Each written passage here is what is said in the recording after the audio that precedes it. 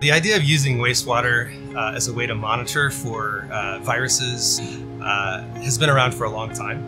And the application of it to SARS-CoV-2 or COVID-19 is what is different this time.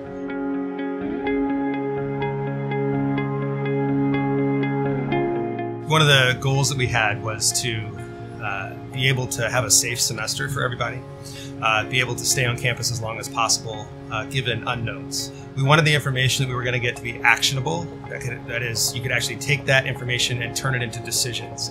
And those decisions were about how do we test students on campus for the coronavirus, and could we use wastewater to help us target that kind of testing.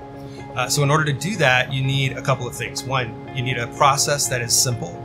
You need a process that is robust to supply chain issues, because a lot of the reagents and chemicals and things like that that are required to detect the virus have been in short supply. You also needed to be able to have a quick turnaround, so it needed to be able to be done same day results, if possible.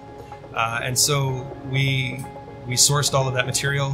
One of the primary things that we had to source were samplers or auto samplers to be able to actually collect samples around campus. And then other equipment that we needed to use just to streamline processes.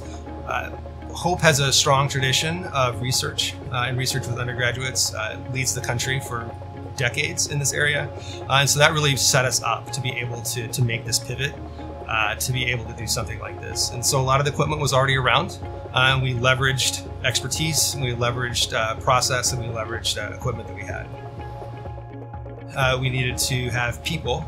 So the first thing is to have a personnel around that could, in fact, process samples on a daily basis. It's not a part-time job, it's a full-time job. So we're able to tap into some great students that had been in research programs and were basically trained right off the bat to be able to do this. So we hired 4 post-baccalaureate positions, so students that graduated last May. So the information that we're able to get daily on the wastewater levels for SARS-CoV-2 allows us to translate that into action. Right? So we can take that information to the testing team that's on campus, that's in charge of directing the resources that we have for testing students. And we can take that information and tell them what's going on. We can make a recommendation. Oh, we should test zone 4 because we're seeing a rise in the level that we hadn't seen before. And then what would happen is that the testing team would set up the logistics to actually inform students that they need to get tested. Students then sign up for times and then they get tested the next day. And this has actually occurred. So we've been successful in this several times. Our first instance of it was mid-September. So a few weeks into the semester, we saw a rise in one of the zones in the SARS-CoV-2 signal after having seen 0 signal whatsoever for the previous couple of weeks. That was an indication to us that we needed to be concerned. And we identified 5 cases during that week. And we were able to isolate those students, contact trace, and quarantine the students that were close contacts. The consequence of that is if you can do the contact tracing correctly, right, you can actually pull those people out of circulation so they can't spread the disease to others that would have caught it otherwise. Based on the success that we've had with the wastewater monitoring approach during the fall semester, this has allowed us to make the decision to continue this type of monitoring into the spring semester and potentially beyond.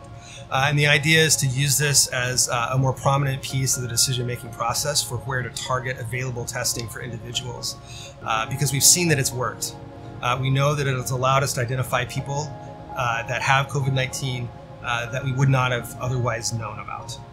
This has to have had the consequence of reducing the number of cases overall that we've had on campus during the fall semester. And so we'd like to continue that process going forward.